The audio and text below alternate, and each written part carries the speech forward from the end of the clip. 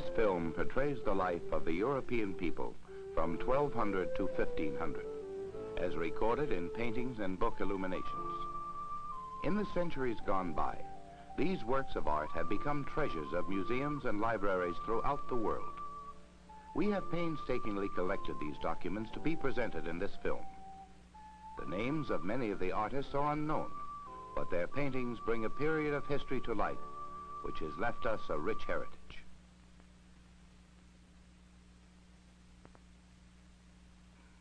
The three pillars of medieval Europe were the church, the emperors, this is the crown of the Holy Roman Empire,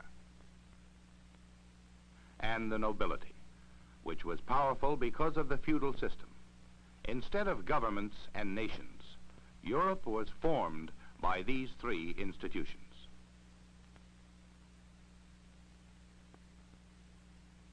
The church had been an important force of medieval life since its beginning. In times of political chaos, it had maintained law and order. But in the late Middle Ages, its authority was challenged. Great conflicts eventually led to the Reformation. Yet, in these centuries of transition, the church continued to direct many important aspects of life.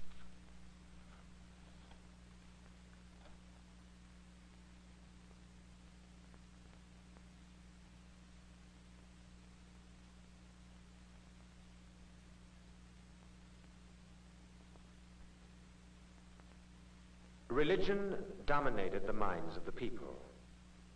Life was hard, and man was unable to conquer its many dangers. And so he centered all his thoughts on the promise of the hereafter.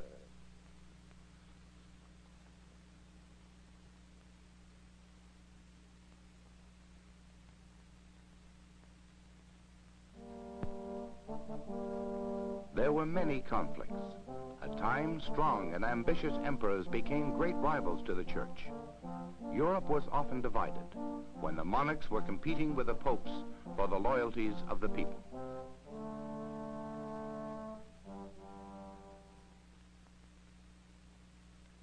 The third powerful group were the nobles, somewhere at the top of the feudal pyramid. The word feudal is derived from feudum, meaning land, and explains that survival depended on land. It had to be made productive by hard manual labor.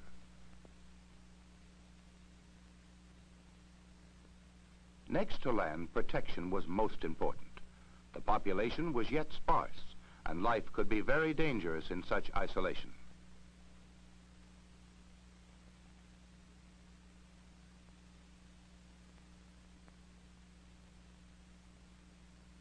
And so each class, from the emperors down to the peasants, granted land and protection to the lower classes in exchange for services.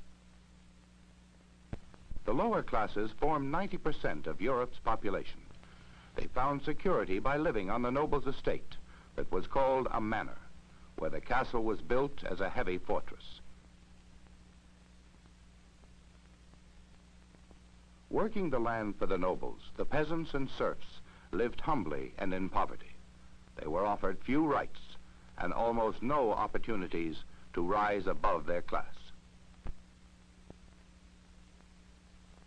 But eventually their status of inferiority was to change.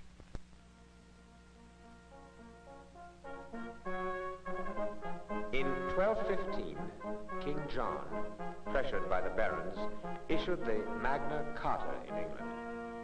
History regards this document as the first written guarantee of rights granted to the nobles and the common people.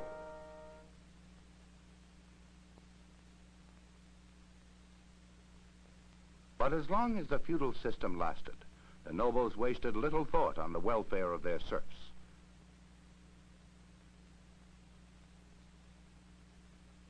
Yet to understand this period, we must remember that there was continuous warfare. This led the warriors to uphold a remarkable ideal, the ideal of knighthood, for which they were trained since they were about 6 years old.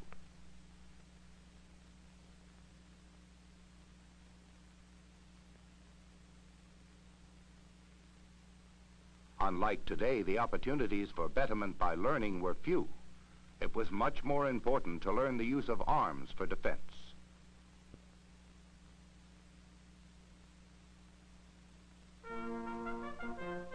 Ah, to be a knight. This honor was bestowed upon a young noble for an act of great bravery. Knighthood stood for many things: for discipline, courage and loyalty in warfare, for protection, courtesy and generosity towards women and children.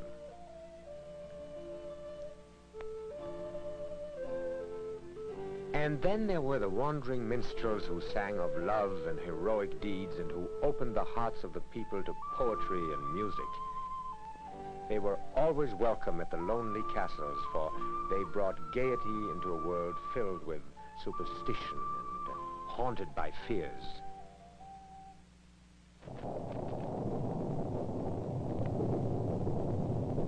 Medieval man had no scientific explanation of nature's phenomena.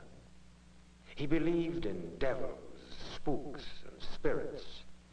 They were as real to him as God and the angels.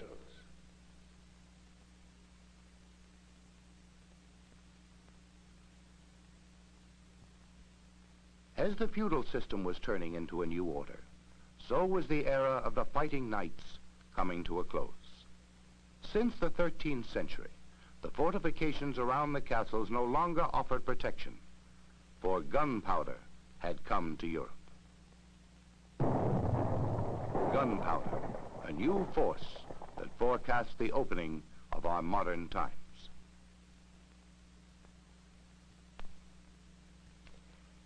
Yes, great changes were taking place in the late Middle Ages. Strangely enough, the Crusades, undertaken for religious enthusiasm, brought about benefits entirely different than anticipated. They hastened Europe's progress by the opening of great new trade routes to the Middle East.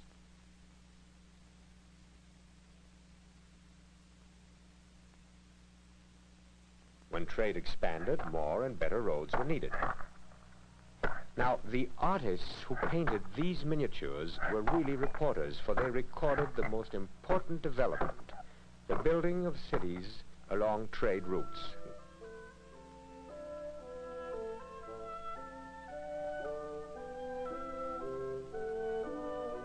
This is the town of Siena, Italy, painted around 1330. Many others just like it developed all over Europe.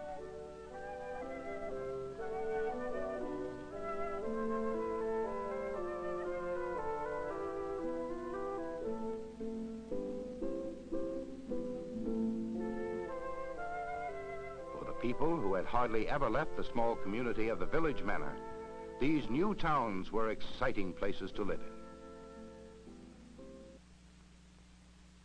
Towns needed shopkeepers and merchants, craftsmen and skilled workers. And so a new class arose, the middle class.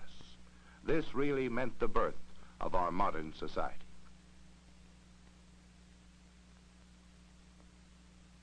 But progress is never made by prosperity alone.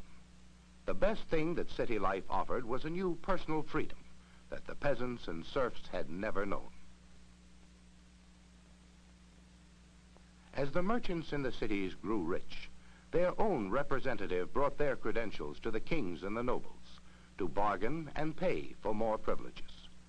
This was the start of democratic reforms and representative government.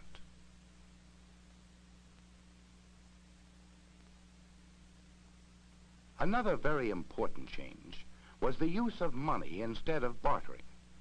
Along with money came credit and direct taxes. And as we can see, already then people were busy counting their profits.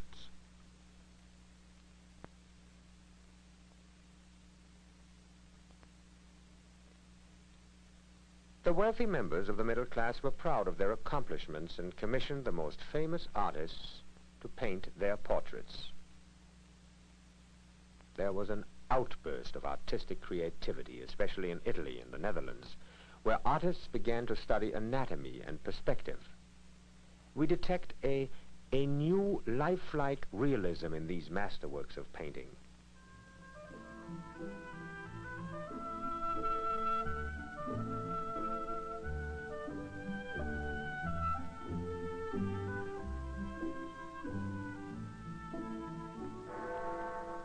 While Europe was in the process of such changes, a stupendous disaster struck. In 1348, the epidemic of the Black Death, a bubonic plague, supposedly carried by rats from the east, killed from 30 to 60 million people. Horror followed in its wake for generations. Such a fear came upon the people that they thought the world was coming to an end. But maybe because of the suffering it brought about, the fatal plagues served as a warning.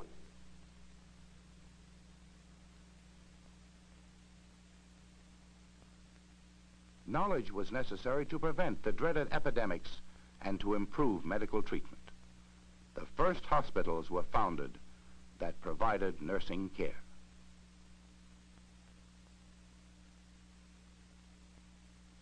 For many centuries, the monks had given the people the only education that was available.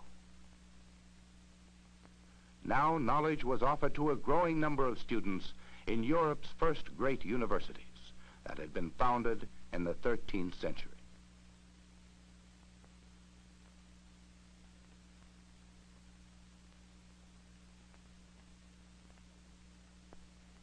This page of the Gutenberg Bible was the first book ever printed, around 1450.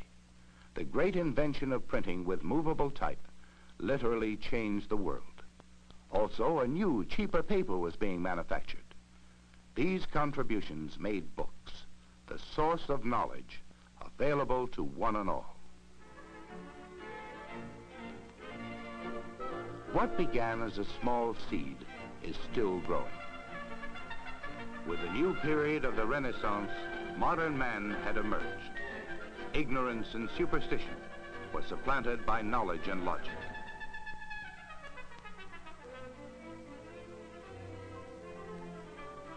Centuries of transition gave us our heritage on which to build, and numerous events contributed to the great intellectual awakening.